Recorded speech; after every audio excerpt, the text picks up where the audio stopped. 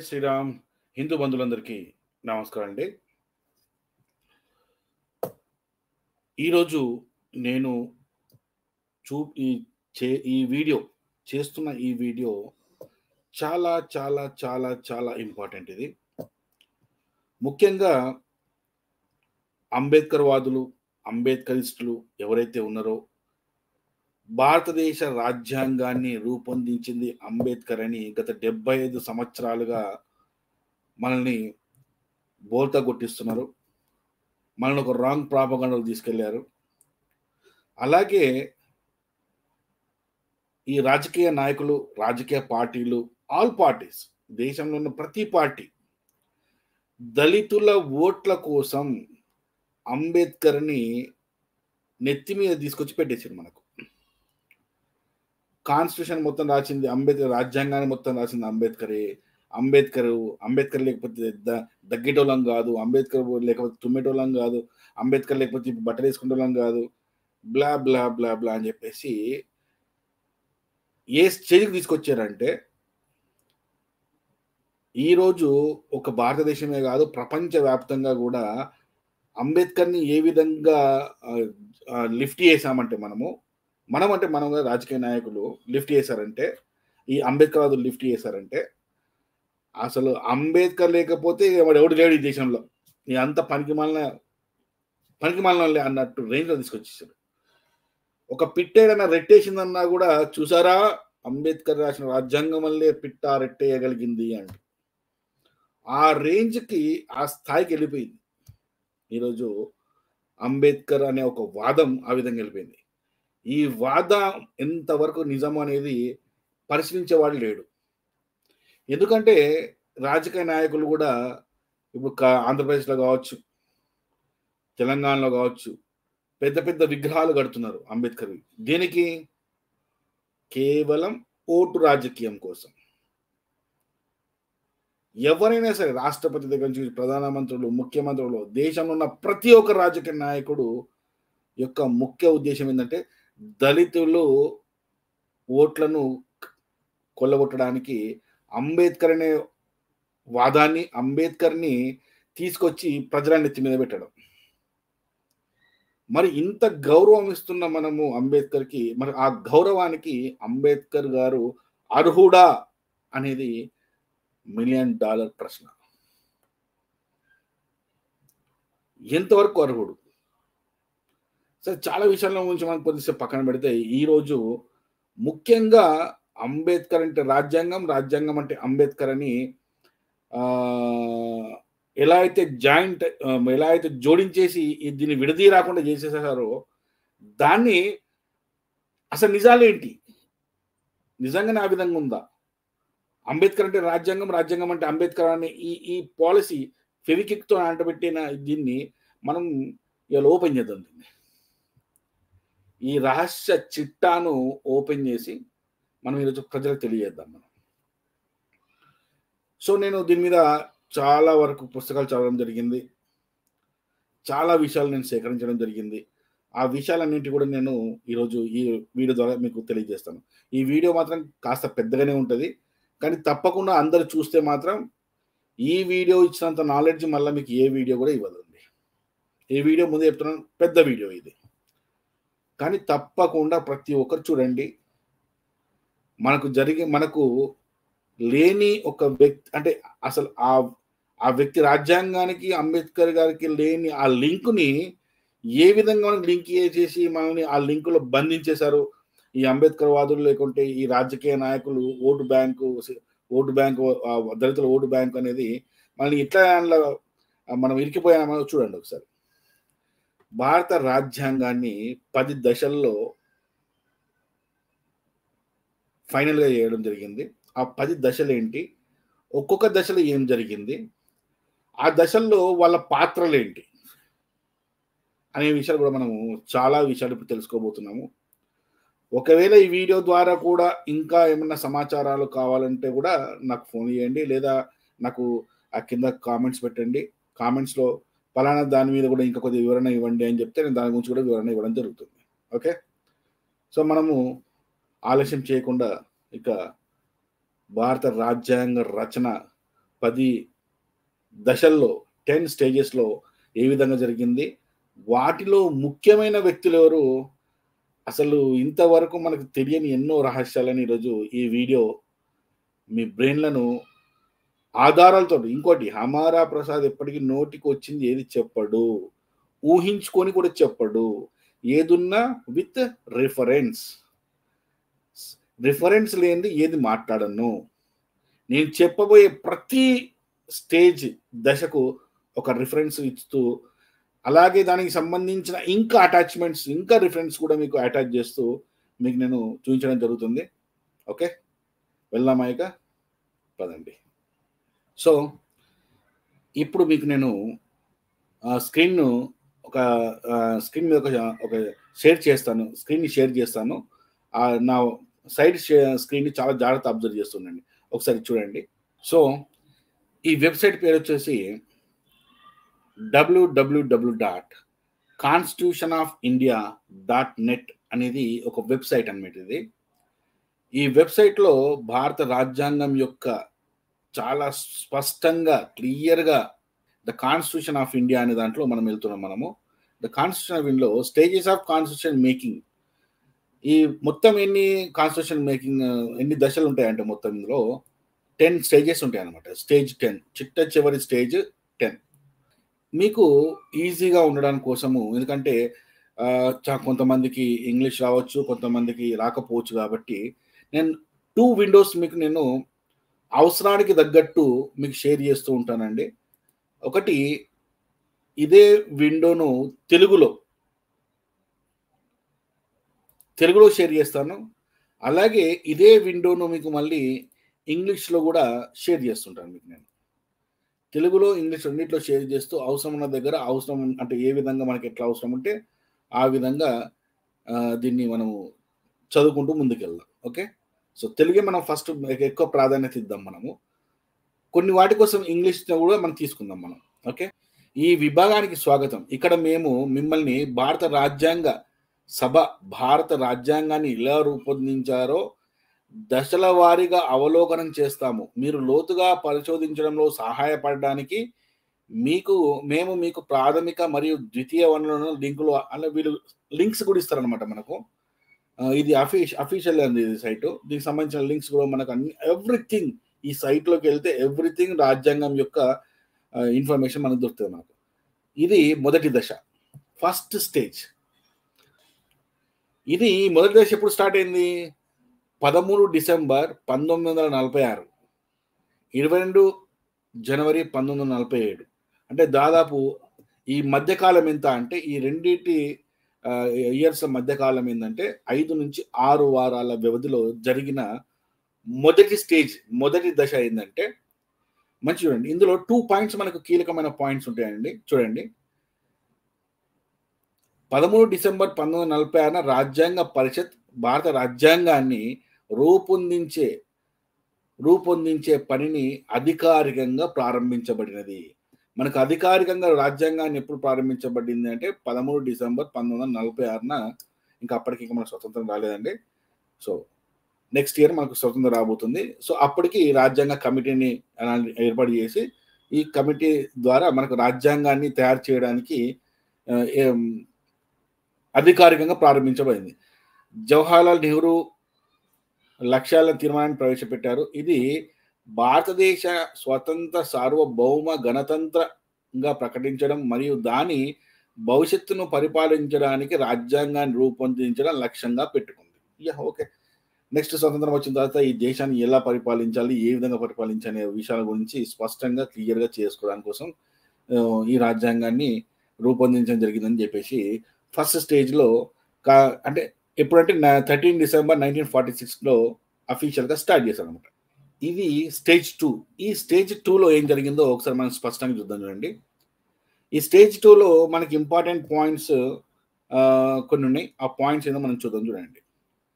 రాజ్యాంగ పరిషత్ మొదటి సెషన్ తర్వాత అంటే మొదటి దశ అయిన తర్వాత రాజ్యాంగంలోని వివిధ అంశాలను పరిశీలించి నివేదించడానికి అనేక కమిటీలు ఏర్పాటు చేయబడ్డాయి. ఎప్పుడు? 27 ఫిబ్రవరి 1947 నుంచి 30 ఆగస్టు 1947. వీటి సమయం ఎంత?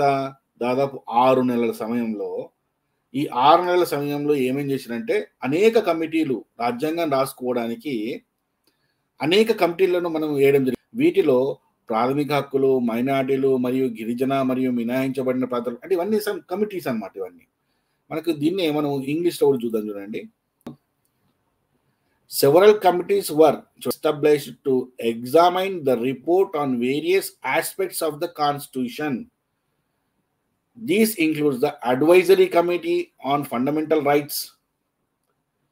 ఇలా అదొక కమిటీ అన్నమాట. ఇలా చాలా కమిటీలు, మైనారిటీ కమిటీ, ట్రైబల్ అండ్ అదొక కమిటీ. ఈ కమిటీల కింద ఇంకా సబ్ కమిటీలు అంటే ఎగ్జాంపుల్ మీకు ఒక చూపిస్తాను చూడండి. Major committees of the Indian constitution assembly. మన రాజ్యాంగం రాసుకునేటప్పుడు మనం కొన్ని ముఖ్యమైన కొన్ని కమిటీస్ వేసుకున్నాం మనము. ఒక్కరు అంబేద్కర్ గారు ఒక్కరే పోయి ఒక రూమ్లో కూర్చొని పెన్ను పేపర్ తీసుకొని కదిరి కృష్ణ లేకుంటే రెండుజల రాజేష్ లేకపోతే ఇంకెవడు పనికి మానవులు చెప్పిన మాటలు నమ్మకండి. ఇది వాస్తవం. ఏంటి అంటే భారత రాజ్యాంగాన్ని రాసుకోవడానికి 22 కమిటీలు, అందులో మళ్ళీ సబ్ కమిటీలు కూడా ఉన్నాయండి. అందులో ఇంకా కొన్ని సబ్ కమిటీస్ కూడా ఉన్నాయి మనకు.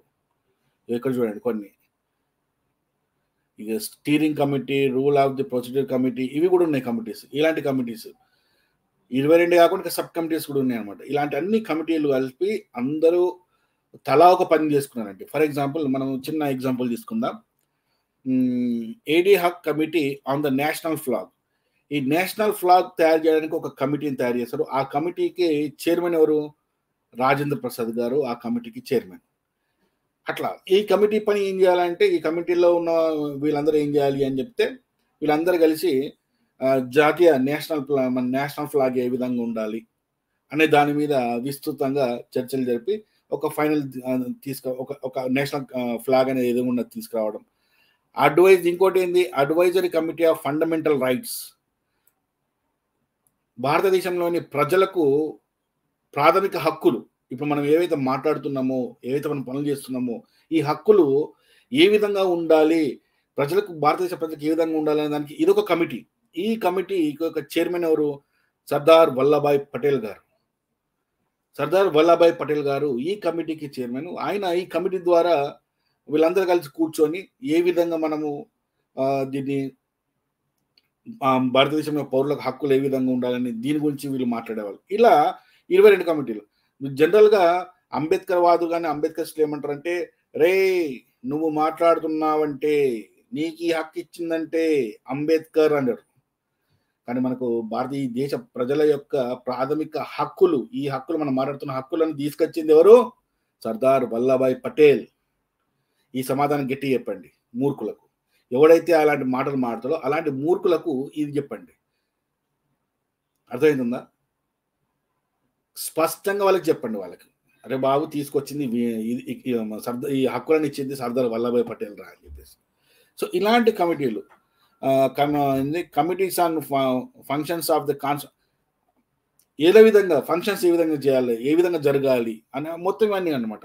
Special committee of examination of drafting constitution, provisional drafting. ఇంకోటి ఇక్కడ డ్రాఫ్టింగ్ కమిటీ, ఇది కూడా ఇంపార్టెంట్ అండి. ఎందుకంటే దీని గురించి కూడా బాగా మనం చాలాసార్లు నేను చెప్తూ ఉన్నాను. ఇందులో ఒక కమిటీ, ఈ 22 కమిటీల్లో అలాగే సబ్ కమిటీల్లో ఒక కమిటీ ఏంటంటే డ్రాఫ్టింగ్ కమిటీ. ఈ డ్రాఫ్టింగ్ కమిటీ అంటే ఏంది, ఈ డ్రాఫ్టింగ్ కమిటీ చేసిన పని ఏంది, అంబేద్కర్ గారు ఆ డ్రాఫ్టింగ్ కమిటీలో ఎంతవరకు వర్క్ చేశారు, అలాగే ఈ డ్రాఫ్టింగ్ కమిటీలో ఇంకా ముఖ్యమైన వ్యక్తులు, బాగా పనిచేసిన వ్యక్తులు ఎవరున్నారు అనేది కూడా చాలా విషయాలు నేను ఈ వీడియో ద్వారా మీకు తెలియజేస్తాను. ఒకసారి చూస్తూ వెళ్ళండి. ఓకే, ఇది ఎప్పుడు జరిగిందంటే 2వ దశలో జరిగింది. ఈ కమిటీలు వేయడం 2వ దశలో జరిగింది. దీనికి పట్టిన సమయం ఎంత అంటే దాదాపు 6 months టైం పట్టింది మనకు. ఇది అయిపోయిన తర్వాత 3rd స్టేజ్లో చూడండి, ఇంతగానో ఒక్కొక్కళ్ళు పని చేస్తుంటే మన అంబేద్కరిస్టులు, మన పిచ్చి అంబేద్కరిస్టులు, ఈ అంబేద్కర్ వాదులు సింపుల్గా ఏం చెప్తారంటే భారత రాజ్యాంగాన్ని రాసేసింది అంబేద్కరు అని చెప్పేసి సింపుల్గా చెప్పేస్తారు. ఒక్క బుక్కలో ఇంతమంది కష్టపడ్డ దాన్ని మొత్తం గాలి వదిలిపడేసి. 3వ స్టేజ్ చూడండి. 3వ స్టేజ్ ఈ ఫోటోని జాగ్రత్తగా ప్రతి ఒక్కరు జాగ్రత్తగా చూడండి. పూర్తి నా వీడియో అయిపోయిన తర్వాత మీరు ఏమంటారో తెలుసా? అసలు భారత రాజ్యాంగం రాసింది ఏ అంబేద్కరో వీళ్ళు కాదండి. ఈయన బిఎన్ రావు గారు అని చెప్తున్నారు మీ అందరూ. ఈయన ముఖ్యమైన వ్యక్తి. చాలా చాలా ముఖ్యమైన వ్యక్తి. ఈయన చేసింది ఏందంటే, ఈయన ఏం చేస్తాడంటే ఒక్కసారి చెప్తాడు. వివిధ కమిటీల నివేదికలు మరియు గత దశలో పేర్కొన్న రాజ్యాంగ సభలో చర్చల ఆధారంగా రాజ్యాంగ సభకు రాజ్యాంగ సలహాదారు బిఎన్ రావు గారు రాజ్యాంగ ముసాయిదాను రూపొందించారు. చూడండి, ఇది ఎప్పుడు జరిగింది? 1 ఫిబ్రవరి 1947 టు 31 అక్టోబర్ 1947. దీని టైం ఎంత? దాదాపు 4 months, 4 నెలలు. 4 నెలల్లో ఈ బిఎన్ రావు గారు అధ్యక్షులుగా మన సలహాదారులుగా ఉండి, అంటే ఈయన మెయిన్ చీఫ్ అడ్వైజర్ అనుకోండి, ఇంకేమని అనుకోండి, ఈయన ఆధ్వర్యంలో వివిధ కమిటీలు, ఏవైతే కమిటీలు అన్ని డ్రాఫ్టింగ్లు తయారు చేసారో, ఒక జాతీయ జెండా అని, ఒకళ్ళు ప్రాథమిక హక్కులు, ఒక రైట్స్, ఇంకోళ్ళు ఇలా అన్ని అవన్నీ తీసుకొచ్చి ఈయనకు సమర్పిస్తే ఈయన వీటి ఆధారంగా, అలాగే చూడండి ఇంకో మాట ఉంది, వివిధ కమిటీ నివేదికలు మరియు గత దశలలో రాజ్యాంగ సభలో చర్చలు. ఆ రాజ్యాంగ సభలో కొన్ని చర్చలు జరిగినప్పుడు కొన్ని విషయాలు, రాజ్యాంగంలో ఏవి చేర్చాలనే కొన్ని విషయాలు కూడా వస్తాయి కదా, అలాంటి విషయాలను కూడా ఆధారంగా చేసుకొని రాజ్యాంగ సభకు రాజ్యాంగ సలహాదారు బిఎన్ రావు గారు రాజ్యాంగ ముసాయిదాను, మొట్టమొదటి రాజ్యాంగ ముసాయిదాను రూపొందించారు. అసలు ఫస్ట్ రాజ్యాంగాన్ని రాసింది ఎవరయ్యా అంటే బిఎన్ రావు గారు. Based on the reports of various committees and the discussions in the constitution assembly mentioned in the previous stage, B.N. Rao, the constitutional advisor to the Constitution Assembly, prepared a draft constitution. ఆయన ఒక భారత రాజ్యాంగాన్ని తయారు చేశారు. ఇంకోటి చూడండి, the draft constitution was completed by October 1947. October 1947లో and submitted to the drafting committee. మొత్తం అంత వ్యవస్థను, ఈ రాజ్యాంగాన్ని అంతా తయారు చేసి కమిటీలన్నీ తీసుకొని సభల్లో, ఉభయ సభలో జరిగిన వీటిని అసెంబ్లీలో జరిగిన అన్ని విషయాలను తీసుకొని ఈయన ఒక రాజ్యాంగాన్ని తయారు చేసి ఎవరికి ఇచ్చాడండి? డ్రాఫ్టింగ్ కమిటీకి పంపించాడు. ఈ డ్రాఫ్టింగ్ కమిటీ చైర్మన్ ఎవరు? బాబాసాహెబ్ అంబేద్కర్ గారు. సో ఇక్కడ దాకా మీకు క్లారిటీగా వచ్చింది అనుకుంటున్నా మీకు. ఓకే, బిఎన్ రావు గారు తయారు చేసిన మొట్టమొదటి రాజ్యాంగాన్ని ఏది మన డ్రాఫ్టింగ్ కమిటీకి పంపించడం జరిగింది. మరి వీటికి సోర్స్ ఏంటి అని చెప్పేసి మీరు అడగొచ్చు. మీరు కిందనే ఉన్న చూడండి, ఒకసారి సోర్స్ మీకు చూపిస్తున్నాను చూడండి. సోర్స్ స్పష్టంగా ఉంది చూడండి. Source: the draft constitution prepared by the constitutional advisory can be accessed in volume 3 of శివరావుస్ farming of Indian constitution selected document, page number 4లో స్పష్టంగా ఇదంతా రాయబడి ఉంది. అంతకుముందు దశ కూడా ఇది సెకండ్ దశ ఉంది కదా, సెకండ్ స్టేజ్. ఈ సెకండ్ స్టేజ్ రిఫరెన్స్ ఇవ్వ చూడండి, ఇక్కడ రాసింది చూడండి, second stage reference. You can find the minutes of the meeting, minute to minute ఏం జరిగింది ఆ సెకండ్ స్టేజ్లో అనేది ఎవ్రీథింగ్ మనకు ఆధారాలతో సహా. Your draft proposal and committee reports from the committee stages in volume number 2 of Shivaram Farming the Indian Constitution, selected document volume number 3, 4 and 5 contain the debate surrounding the principles, everything and ప్రతి ఒక్కటి minute to minute అక్కడ ఏం జరిగింది ఆ సభల్లో అనేది రాయబడి ఉన్నది. అవన్నీ కూడా మనకు కావాల్సిన సోర్సెస్, పలానా రిఫరెన్సెస్ ఉన్నాయి ఇక్కడ. ఆ పుస్తకాలు తీయండి, పుస్తకాలు దొరకకపోతే ఆన్లైన్లో వెతకండి, ఆన్లైన్లో లేకపోతే ఇంటర్నెట్ ఆర్చ్ అని చెప్పేసి ఒక వెబ్సైట్ ఉంటుంది, అందులోకి వెళ్ళి వీటి పేర్లు కొట్టండి, మీకు బుక్స్ అవైలబుల్ ఉంటాయి, పీడిఎఫ్లో ఉంటాయి, అవి డౌన్లోడ్ చేసుకొని చదవండి, రిఫరెన్స్ మొత్తం చదవండి. ఓకే, సో ఇలా ప్రతిదీ స్టేజ్ 1 కూడా సోర్స్. స్టేజ్ 1కి source. The objective resolution proposed by the Jawaharlal Nehru and the debates చూడండి, the volume 1 and volume 2 of the constitution assembly debate the proceedings. స్పష్టంగా క్లియర్గా ప్రతి దగ్గర కూడా సోర్సెస్ అనేది రాయబడి ఉన్నాయి. నెక్స్ట్ ఇప్పుడు మనం వెళ్ళేది 4th స్టేజ్లోకి వెళ్దాం. 4th స్టేజ్లో ఏం జరిగింది? ఎందుకంటే ఇవన్నీ మనకు తెలియవండి. ఇవన్నీ తెలియకపోవడం మన పొరపాట, లేకుంటే మనకు తెలియజేయకపోవడము పెద్దవాళ్ళ పొరపాట, లేకపోతే మనం రాంగ్ రూట్లో తీసుకుపోయింది. సో ఎవరి పొరపాటు ఏందో తెలియదు కానీ ఈ దేశము, ఈ దేశ ప్రజలు అంబేద్కర్ గారికి ఇవ్వవలసిన రెస్పెక్ట్ కంటే అధికంగా ఇచ్చేసాం మనం. మనం ఇస్తున్న ఇంత పెద్ద రెస్పెక్ట్కి అంబేద్కర్ గారు అర్హుడా అంటే మీరే ప్రశ్నించుకోండి ఒకసారి. ఇవన్నీ చూసిన తర్వాత మీరే ప్రశ్నించుకోండి. ఇప్పుడు స్టేజ్ నెంబర్ 4 చూడండి. మొదటి ముసాయిదా రాజ్యాంగం. 27 అక్టోబర్ 1940 ముసాయిదా కమిటీ రాజ్యాంగ సలహాదారు రూపొందించిన రాజ్యాంగ సలహాదారు బిఎన్ రావు గారు రూపొందించిన 27 అక్టోబర్ అక్కడ ఏమని చెప్పినైనా 20 అక్టోబర్లో చెప్పిండు. అక్టోబర్ 1947 నాటికి పూర్తి చేసిన డ్రాఫ్టింగ్ కమిటీ సమర్పించాడు. ఆ అక్టోబర్లో కూడా డేట్ ఎప్పుడు అంటే 27 అక్టోబర్ 1947 ముసాయిదా కమిటీ రాజ్యాంగ సలహాదారు రూపొందించిన ముసాయిదా రాజ్యాంగాన్ని ఇతర గమనికలు, నివేదికలు మరియు మెమోరాండాలతో పాటు పరిశీలించడం ప్రారంభించింది. మార్పులు చేర్పులు చేసిన తర్వాత అయితే ఇక్కడ ఏం చేసింది? ఇక్కడ అంబేద్కర్ గారు ఏం చేశారు? ఆ ముసాయిదా కమిటీ ఏదైతే ఉందో ఆ ముసాయిదా కమిటీ ఏం చేశారు అంటే, ఆ ముసాయిదా కమిటీ ఈ మన బిఎన్ రావు గారు ఇచ్చిన పూర్తి రాజ్యాంగాన్ని, ఆ రాజ్యాంగ కాపీని, అలాగే ముసాయిదా రాజ్యాంగాన్ని, ఇతర గమనికలు అంటే మిగతా విషయాలను, అలాగే నివేదికలు, ఇంకా వేరే వేరే నివేదికలు ఏముంటే ఆ నివేదికలు, మెమోరండాలు ఇవన్నీ కూడా తీసుకుపోయి మన ఏది ఇతనికి ఇవ్వడం జరిగింది, మన డ్రాఫ్టింగ్ కమిటీకి. ఇక్కడ కూడా అది స్పష్టంగా చూడండి ఇంగ్లీష్లో. ఇంకా ఇంగ్లీష్ అంటే కొద్దిగా క్లారిటీ ఎక్కువ ఉంటుంది, తెలుగు కంటే క్లారిటీ ఇంగ్లీష్లో ఎక్కువ ఉంటుంది కొంచెం. On 27th October 1947, the drafting committee began scrutining దాన్ని మనం పరిశీలించడం చేస్తున్నామంట. The draft constitution prepared by the constitutional advisory along with రాజ్యాంగంతో పాటు along with other notes, కొన్ని నోట్స్, అలాగే reports and memorandums. After making the changes, the committee submitted its final draft constitution to the president of the Constitutional Assembly on 24th. ఇక్కడ drafting committee చేసిన పని ఏంటండి? ఈ దశలో ఇంకా కొన్ని పనులు చేస్తుంది డ్రాఫ్టింగ్ కమిటీ పనులు.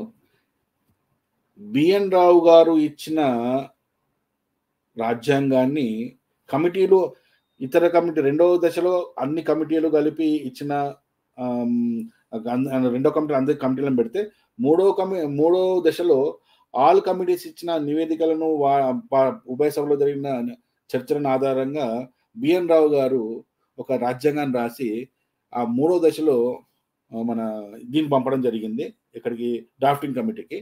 ఈ డ్రాఫ్టింగ్ కమిటీ దాన్ని మొత్తం పరిశీలించి అందులో వీళ్ళు పరిశీలించి దాన్ని ఒక ఫైనల్ డ్రాఫ్ట్గా తయారు చేసి దీన్ని 21 ఫిబ్రవరి 1948 రోజు ఎవరికి ఇచ్చారండి?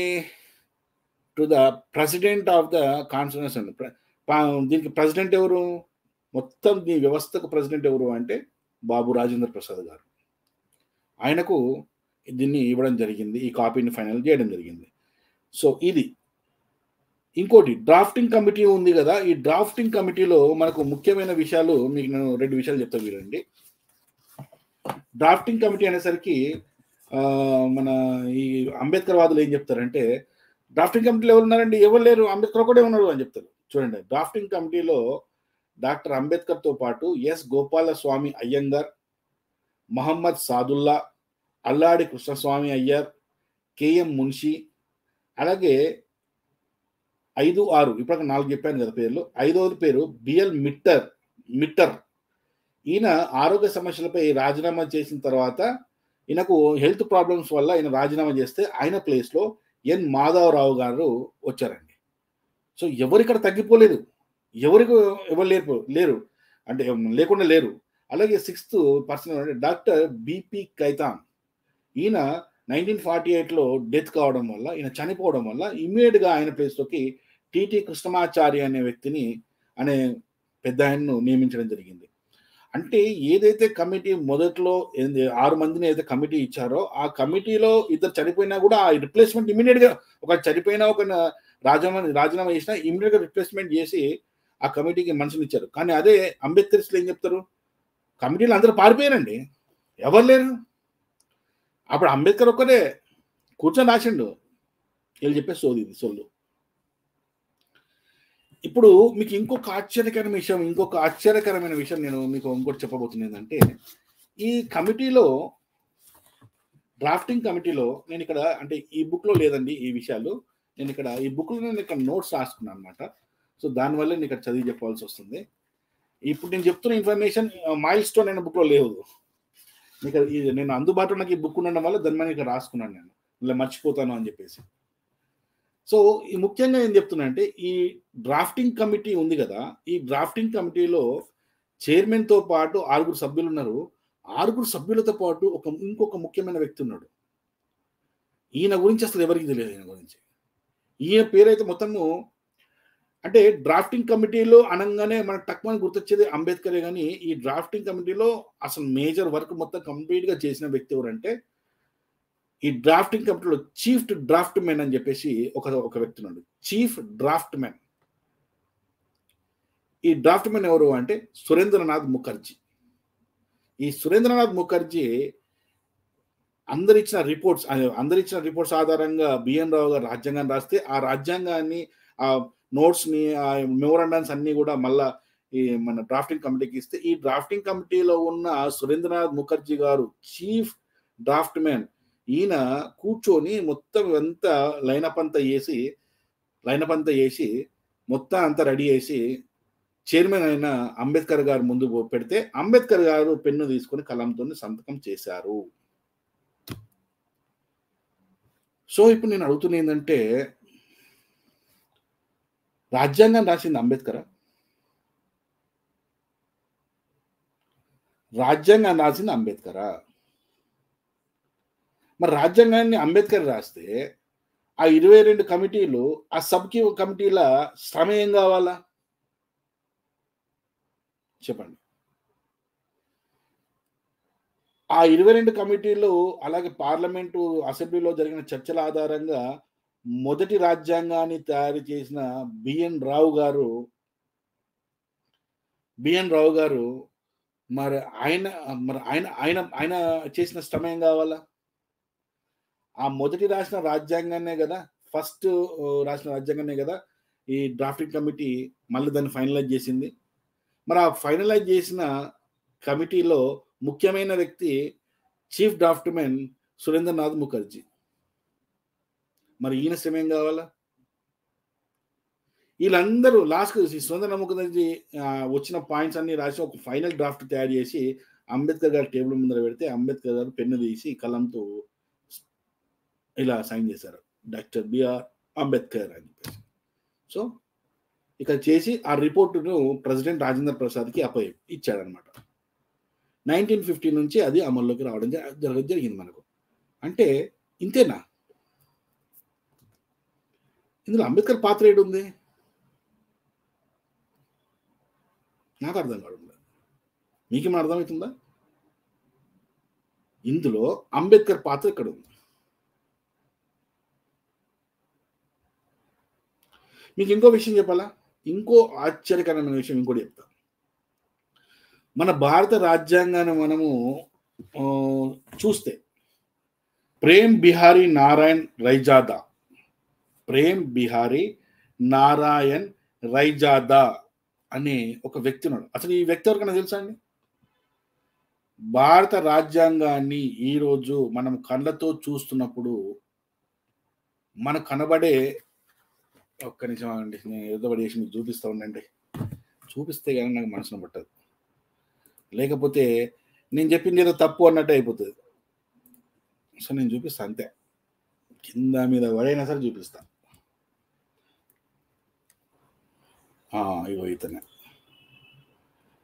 ఇతని పేరే ప్రేమ్ బిహారీ ఈ పేరును మీరు గూగుల్‌లో కొట్టినా కూడా మీకు స్పష్టంగా కనబడుతుంది ఏందంటే ఇతనే అన్నమాట. ప్రేమ్ బిహారీ నారాయణ్ రైజాదా అని చెప్పేసి వ్యక్తి. మనం ఏదైతే మన రాజ్యాంగాన్ని కళ్ళతో చూస్తున్నప్పుడు కనబడుతున్న అక్షరాలు ఏవైతే ఉన్నాయో ఆ అక్షరాలు ఈయన చేతి దస్తూరిని, అంటే ఈయన స్వయంగా రాసిన లెటర్స్ అవి. మరి ఇప్పుడు మొత్తం రాజ్యాంగాన్ని మొదటి నుంచి చివరి వరకు ఈయన చేత్తోని, ఈయన కలంతో, ఈయన రైటింగ్‌తో రాశాడు కాబట్టి ఇప్పుడు భారత రాజ్యాంగాన్ని నిర్మాత ఈయననే అని చెప్పి చెప్దామా? తప్పేముంది?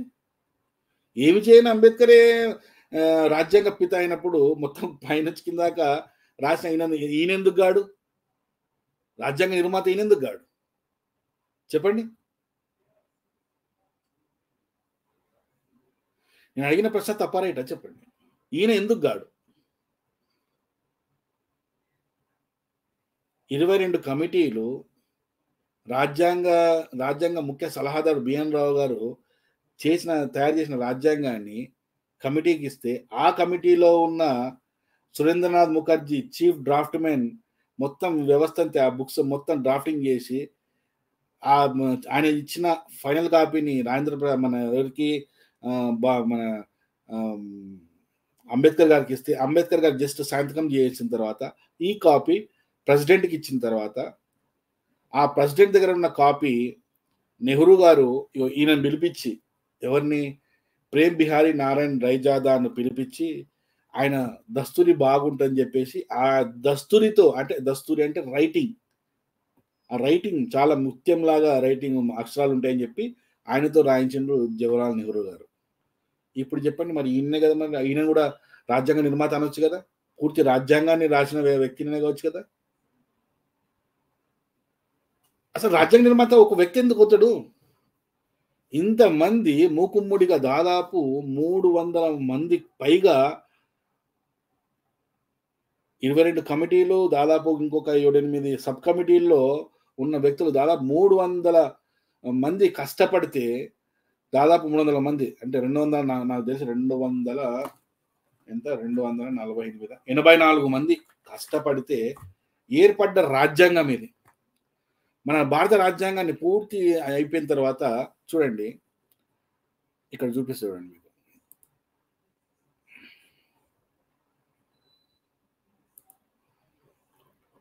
పూర్తి రాజ్యాంగాన్ని కంప్లీట్ అయిన తర్వాత ఇగో చూడండి, stage 10లో enhancement and adoption of the constitution on 26th November 1948, the third reading of the Constitution voting of the final version of the Constitution was signed by members of the Assembly and మొత్తం 5 members ఈ రాజ్యాంగ కమిటీలో ఎంతమంది అయితే పనిచేశారో, ఈ రాజ్యాంగాన్ని పుస్తకం రాయడానికి ఎంతమంది పనిచేశారు, 284 మంది members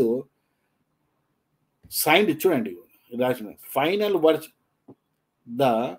final version of the Constitution was signed by the members of the Assembly on 24th January 1950. ఆ రోజు మెంబర్స్ అందరు కలిసి సైన్ చేశారు. ఆ టోటల్ మెంబర్స్ ఎంత తెలుసా, 284 మంది. ఆ 284లో అంబేద్కర్ గారు ఒకరు. ఇంతమంది కష్టపడి రాజ్యాంగాన్ని రాస్తే కేవలం ఒక వ్యక్తికి పట్టుకొని ఈ దేశాన్ని రాజ్యాంగాన్ని రాసింది ఆయన్నే, నువ్వు మాట్లాడుతున్నా నీకు హక్కు ఇచ్చింది ఆయన్నే అని ఈ విషయాలన్నీ ఎలా చెప్తున్నారండి అసలు నాకు అర్థం కాదు.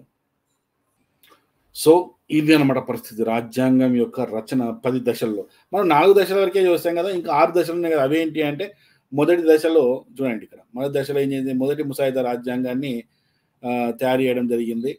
రావు గారు ఇచ్చిన తర్వాత ముసాయిదా కమిటీ, ఏది మన డ్రాఫ్టింగ్ కమిటీ దాన్ని ఫైనల్ చేయడం జరిగింది. ఆ ఫైనల్ కాపీని 5వ దశలో ఏం చేశారంటే ప్రింట్ చేశారనమాట.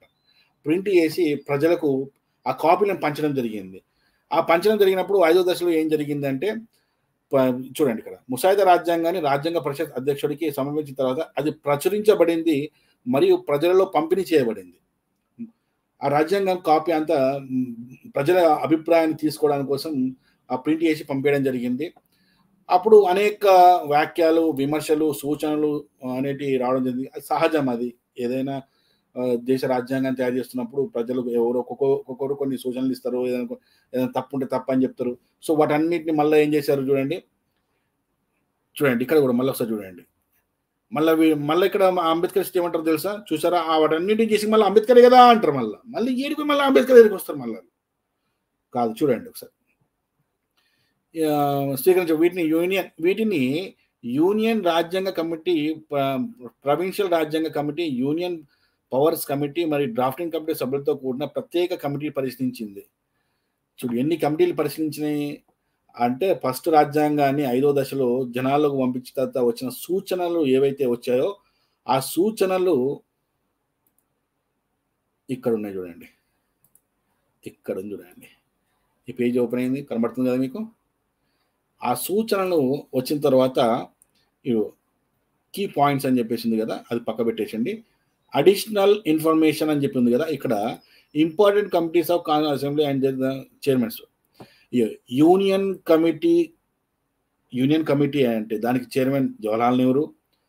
State power committee Jawaharlal Nehru, దాని కూడా ఆయన అధ్యక్షుడు, చైర్మన్.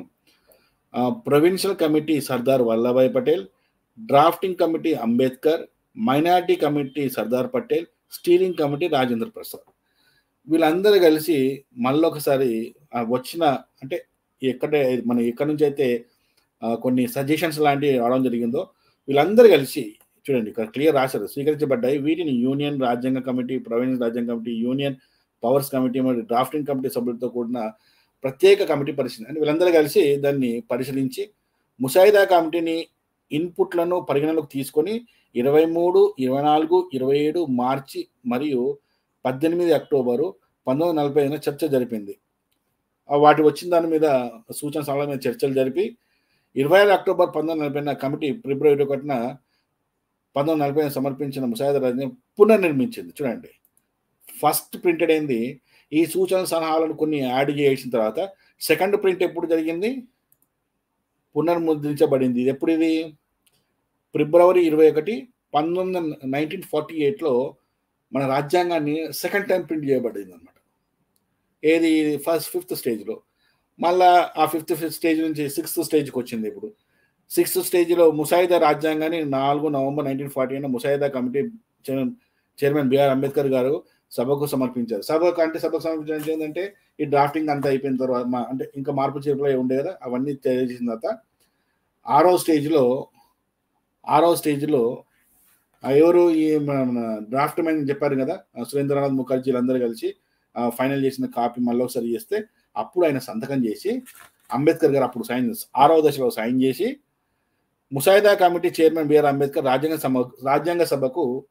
సభ అంటే మెయిన్ కమిటీ అనమాట. మెయిన్ కమిటీ అంటే బాబు రాజేంద్ర ప్రసాద్ గారు దానికి ప్రెసిడెంట్ అని సమర్పించారు. ముసాయిదా రాజ్యాంగం అసెంబ్లీ చర్చకు మళ్ళీ దాని మీద చర్చలు. ఇంకా రాజ్యాంగం అంటే చిన్న విషయం కాదు కదా. మళ్ళీ 6వ దశ అయిపోయింది. 7వ దశలో రెండవసారి దాని మీద రాజ్యాంగం మీద చర్చలు జరిగింది. మళ్ళీ 8వసారి ఒకసారి రాజ్యాంగంలో కొన్ని సవరణలు చేశారు. మళ్ళీ సవరణలు చేయడం జరిగింది. 9వసారి మళ్ళీ ఒకసారి మూడోసారి ముసాయిదా రాజ్యాంగం యొక్క మూడోసారి దాని మీద మళ్ళా డిబేట్స్ చేసుకున్నారు. ఫైనల్గా 10వ దశలో భారత రాజ్యాంగాన్ని ఫైనల్ చేశారనమాట. సో ఇది జరిగిన స్టేజ్ బై స్టేజ్. వీటన్నిటికీ కూడా కింద రిఫరెన్స్లు ఉన్నాయి, చూసుకోండి. నేనైతే వెబ్సైట్ చెప్పాను, www.constitutionofindia.net అని పెట్టి కొట్టండి, మీకు ఇక్కడ స్పష్టంగా కనబడుతుంది చూడండి. వెబ్సైట్లో పూర్తి సమాచారము విత్ రిఫరెన్సెస్తో సహా ఏ పేజీలో ఏముంది, ఎక్కడ రాయబడ్డది అనేది స్పష్టంగా రాయబడ్డది. సో ఇది స్టేజ్ బై స్టేజ్ భారత రాజ్యాంగం రాయబడిన విధానము, ఇవన్నీ కూడా మీకు పూర్తిగా తెలియజేయడం జరిగింది. ఇది భారత రాజ్యాంగం యొక్క పూర్తి హిస్టరీ. రాజ్యాంగం ఎలా రాయబడ్డది, కమిటీలు ఏం పని చేస్తున్నాయి, కమిటీలను 2వ దశలో కమిటీలు స్టార్ట్ చేస్తే ఆ 2వ దశలో ఉన్న కమిటీలన్నీ తమ రిపోర్ట్స్ అన్నీ తీసుకొచ్చి, అయితే ఇంకోటి హక్కులు, ఇప్పుడు మనము ఇలాంటివన్నీ రాసుకున్నాం కదా, మరి ఎక్కడి నుంచి ఏవేవి మనము తెచ్చుకున్నాం అనేది కూడా మనం ఒకసారి క్లియర్ చూద్దాం. అది కూడా ఒకసారి చూపిస్తూ ఉండండి. చూడండి స్పష్టంగా క్లియర్ చేసిన ఇక్కడ వివిధ దేశాల నుండి అరువు తీసుకున్న ఇతర కేటాయింపులు మరియు వాటి మనం ఎక్కడి నుంచి ఏమేమి తీసుకొచ్చుకున్నామో కింద స్పష్టంగా ఆస్ట్రేలియా నుండి ఉమ్మడి జాబితా వాణిజ్యం మరియు స్వేచ్ఛ పార్లమెంట్ ఉభయ సభల సంయుక్త సమావేశం కెనడా నుంచి బలమైన కేంద్రంతో సమైక్య అధికారంలో అవశేష ఐర్లాండ్ జపాన్ సోవియట్ యూనియన్ నుంచి ప్రాథమిక విధులు యూకే నుంచి పార్లమెంటరీ ప్రభుత్వం న్యాయం ప్రకారం శాసన ప్రక్రియ ఒకే పౌరసత్వం క్యాబినెట్ వ్యవస్థ యుఎస్ నుంచి ప్రాథమిక హక్కులు మనం ఏవైతే మనము హక్కులు అంబేద్కర్ వాదులారా మీకు చెప్తున్నా వినండి ఏవైతే మనం హక్కులు నీకు ఈ హక్కులు ఇచ్చింది అంబేద్కర్ నీకు ఈ హక్కులు ఇచ్చింది అంబేద్కర్ అంటున్నారు కదా ఈ హక్కులు ఇచ్చింది అంబేద్కర్ కాదు సర్దార్ వల్లభాయ్ పటేల్ కూడా తను సొంతంగా ఏమీ హక్కులు రాయలేదు ఈ హక్కులు అనేది యుఎస్లోని వాళ్ళ రాజ్యాంగం నుంచి మనం అక్కడ నుంచి కాపీ చేసుకొని ఇక్కడ రాసుకోవడం జరిగింది ప్రాథమిక హక్కులు న్యాయ వ్యవస్థ న్యాయ సమీక్ష రాష్ట్రపతి అభిశంసన సుప్రీంకోర్టు హైకోర్టు న్యాయ తొలగింపులు ఉపాధ్యక్ష పదవి ఇవన్నీ కూడా అక్కడ నుంచి తెచ్చుకున్నాము యుఎస్ నుంచి తెచ్చుకున్నాము అందులో హక్కుల గురించి మాట్లాడుతున్న అంబేద్కర్ వాదులారా మనము ఈ హక్కులు తీసుకొచ్చుకున్నది యుఎస్లో ఉన్న రాజ్యాంగం నుంచి హక్కులు తెచ్చుకున్నాం మనం ఇది అంబేద్కర్ సొంతంగా రాసిన రాజ్యాంగం కాదు ఇది ఓకే స్పష్టంగా చూడండి ఒకసారి జర్మనీ దక్షిణాఫ్రికా నుంచి ఫ్రాన్స్ నుంచి ఇట్లా చాలా ప్లేస్ నుంచి చాలా విషయాలు మనము తెచ్చుకోవడం జరిగింది సో ఇది పెద్ద అంటే ఇది అంత పెద్ద విషయమేం కాదు ఇది అందరికి తెలిసిన విషయమే సో ఇది మన భారత రాజ్యాంగం యొక్క చరిత్ర 10 దశల్లో భారతదేశం యొక్క రాజ్యాంగ చరిత్ర ఇప్పుడు నేను ఒక ప్రశ్న అడుగుతున్నా మొత్తం ఇదంతా చూసిన తర్వాత మీకు నేను ఒక ప్రశ్న అడుగుతున్నా ఏంటంటే ఇప్పుడు చెప్పండి భారతదేశ రాజ్యాంగాన్ని రచించింది ఎవరు నాకు సమాధానం చెప్పండి నంబర్ 1 కాన్స్టిట్యూషన్ అసెంబ్లీ చీఫ్ సలహాదారు అయిన బిఎన్ రావు గారా లేదా drafting కమిటీలోని chief draughtsmen Surendranath Mukerjea లేదా తమ దస్తూరి చాలా మంచి దస్తూరితో రాసి మొదటి నుంచి చివరి వరకు రాసిన ప్రేమ్ బిహారీ నారాయణ్ రైజాదానా లేదా 4వ ఆప్షన్ అంబేద్కర్ గారా లేదు చివరి ఆప్షన్ అందరూ కలిసి రాశారు